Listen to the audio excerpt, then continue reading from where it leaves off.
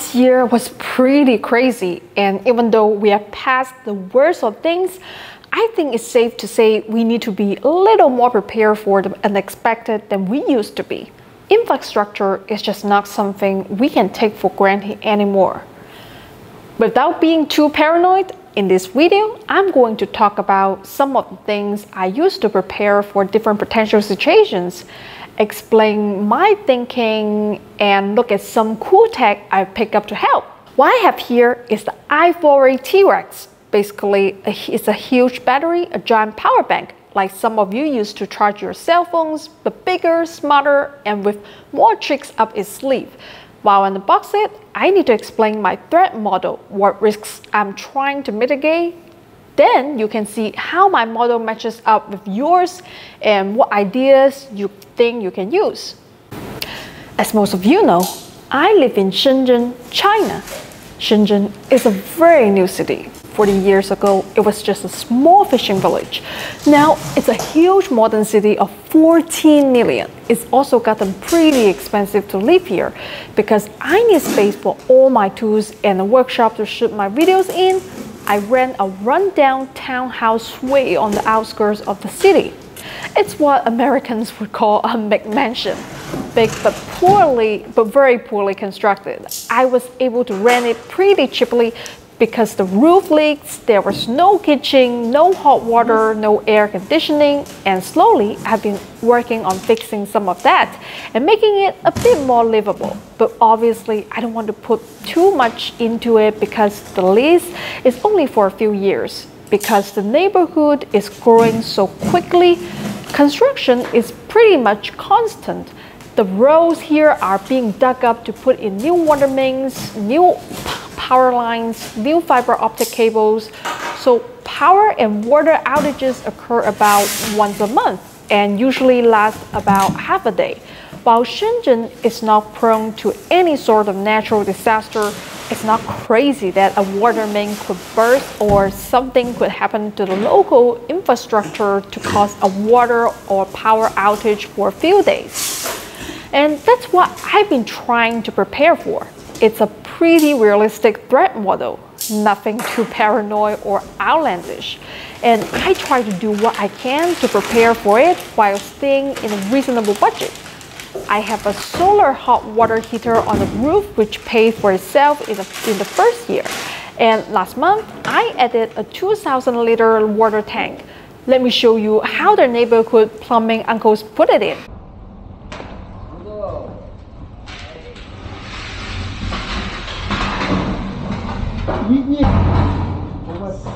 小心玻璃。等一下我会上来，然后。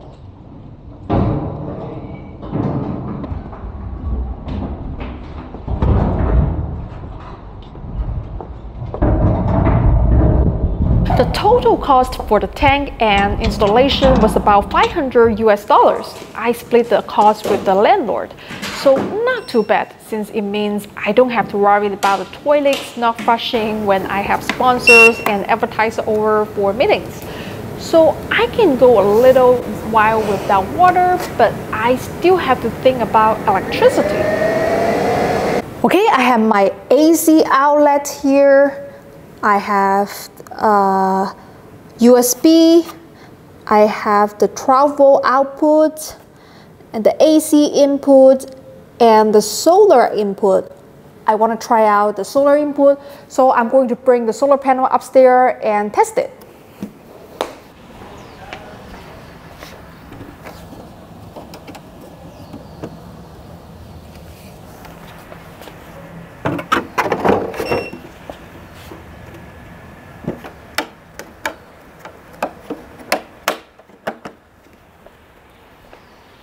Okay, the nice thing is that even though this is a large, high-capacity setup, it breaks down into multiple parts, so it's still portable enough for me to carry up the stairs. Now, obviously, normally I can keep it topped up with mains power, but if there's an emergency for more than a couple of days, I'll need solar. Let's see how that works.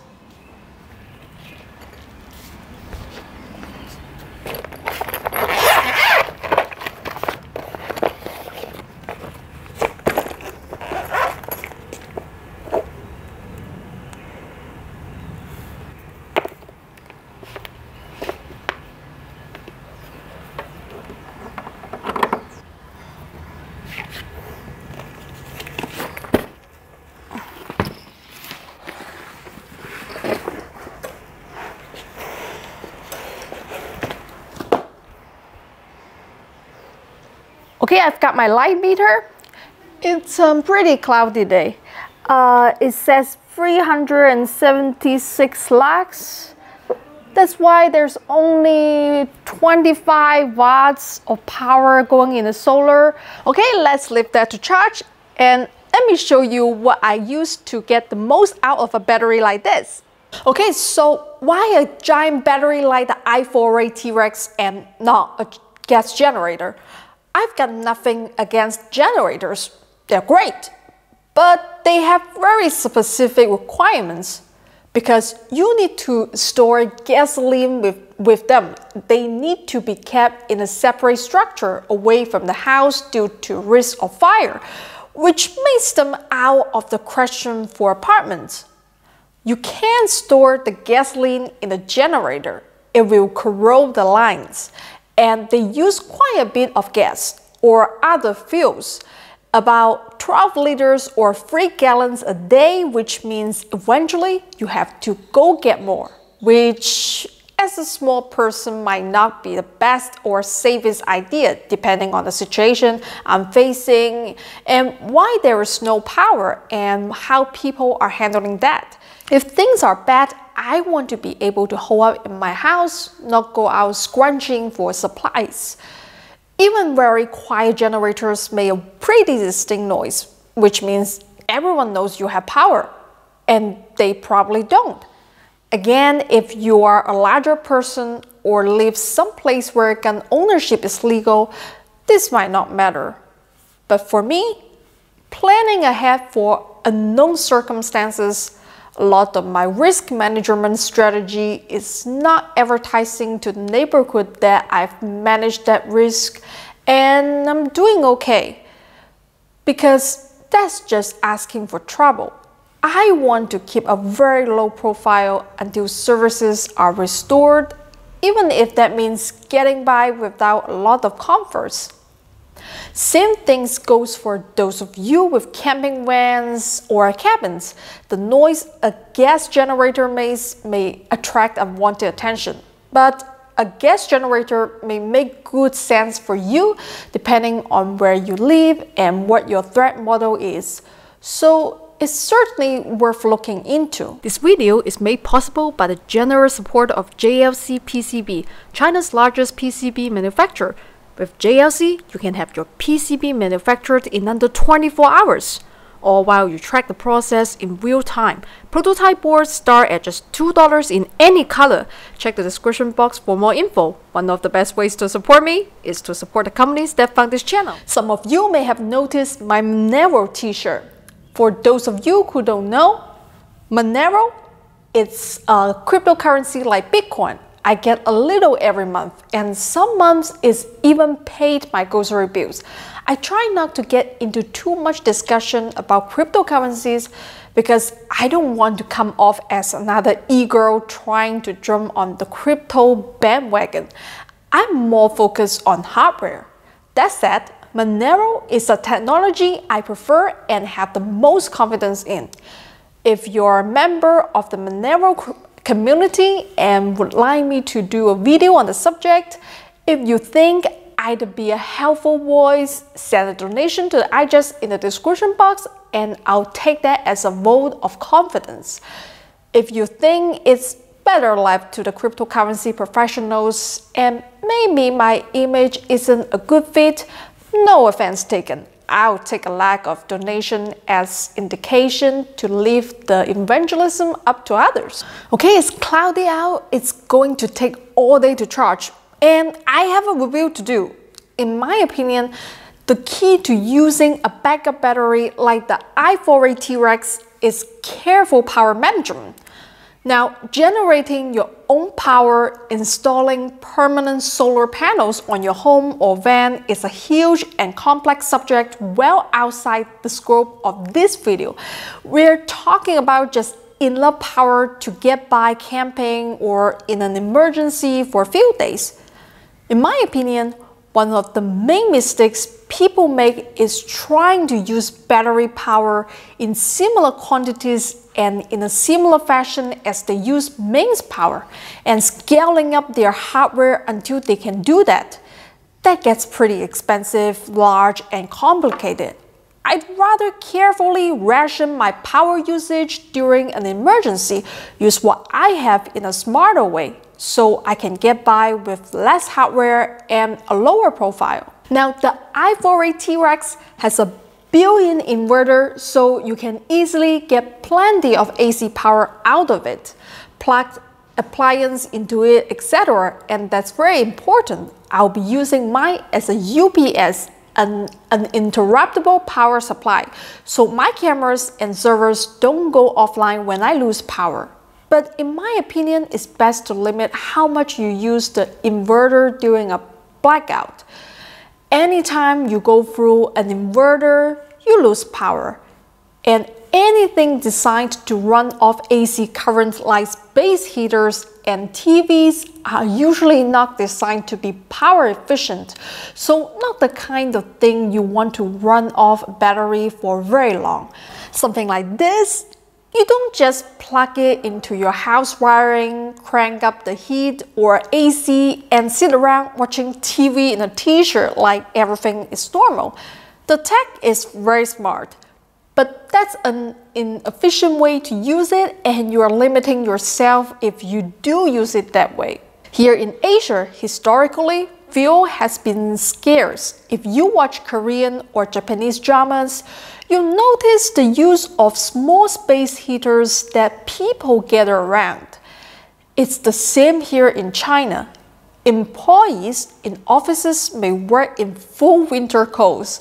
It does not really make sense to us to heat the entire building, and often older buildings are concrete or brick with poor insulation, so this would be very difficult.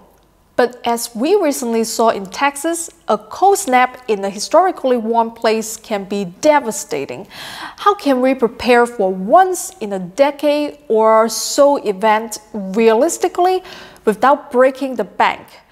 By putting the watts where they will do the most good directly into people in the form of thermal energy.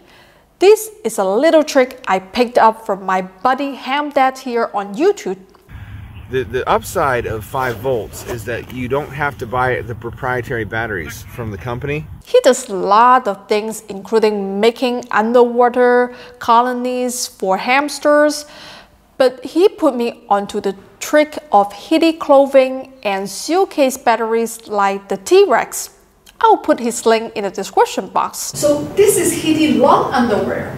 Rather than heat a whole room and deal with all that energy rising up and hitting the ceiling, looking out for windows and doors, you put the energy where it needs to be and only where it needs to be, your body, and add layers on top of it, or even just an emergency mylar sheet to keep from leaking that thermal energy.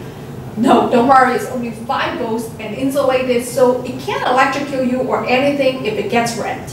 And it's incredibly efficient compared to heating a space with something like this and an inverter.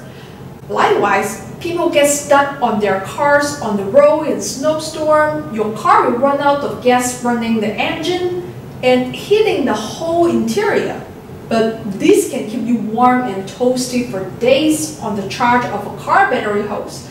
Heated clothes are fantastic for regular use in cold weather, but even if you live someplace warm like Texas or Shenzhen, it's a great low-cost emergency item to put in the closet and forget about. And if you're like me and like to wear small clothes even when it's a bit cool out, heated insoles like this put enough thermal energy into your body to keep you from getting cold.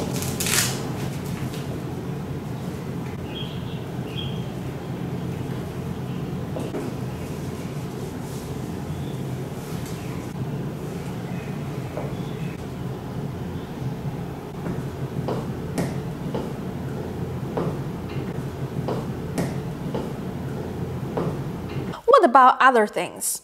Well, as I said, I try to get the most I can out of a little bit of power, so that means not wasting it and not being showy with it when other people are without. One of the best things you can do is take advantage of the stored power you already have.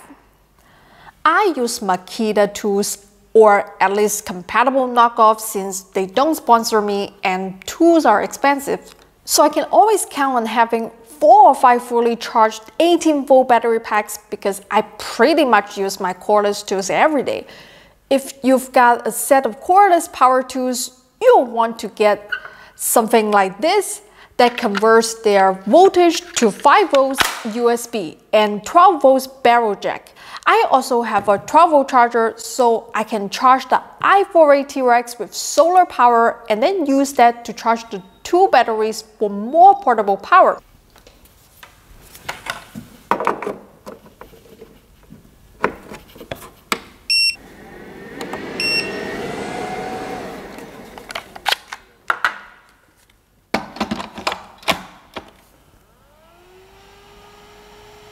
I also have this light, but I usually don't use them during power outages, just when I'm working. For outages, I use a small headlamp. It puts all the lights where I need it and none when I don't. And let me save power for other things. It also means I don't have a string of bright 12 volt lights drawing attention and letting people know I have plenty of power.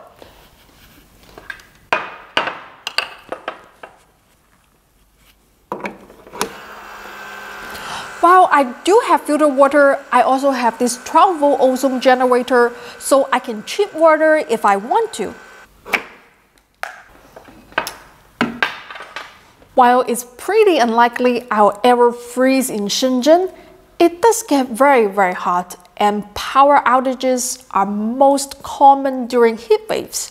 While I'd probably be okay, I'd like to be comfortable, and I need to make sure Momo does not get heat stroke.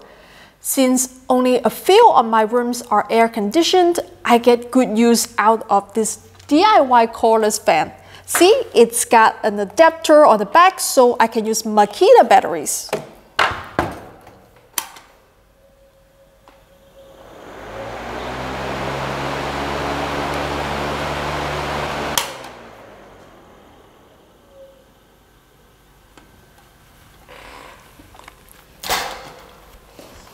Okay, that's the iForway T-Rex and how I use it. I know it's an unconventional purchase, the sort of thing many of us would have never considered just a few years ago. But times are changing and the world is getting a little unpredictable. With a suitcase battery and a few well-chosen accessories, you have a little insurance and some protection from blackouts, brownouts, and similar issues with the power grid. The iForway T-Rex is well made, easy to use, and I've got no problem recommending it if it's in your budget. If you have any questions about it, please post in the comments section. That's it for today. Until next time, remember, if I can do it, anyone can do it. Mama, move. Move.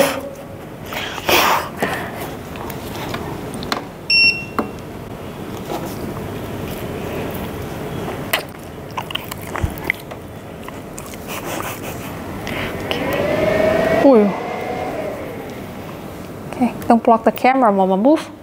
Move. Come here. Come over here. Yes, come over here. Don't block the camera. Okay.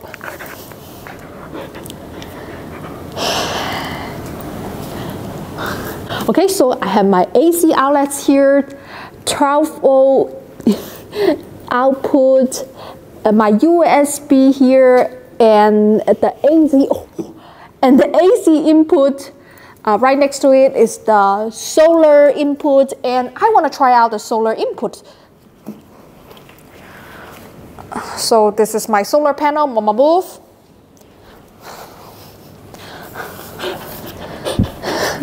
Who's a good girl? Who's a good puppy? So this is my solar panel. I'm going to plug it into the solar input.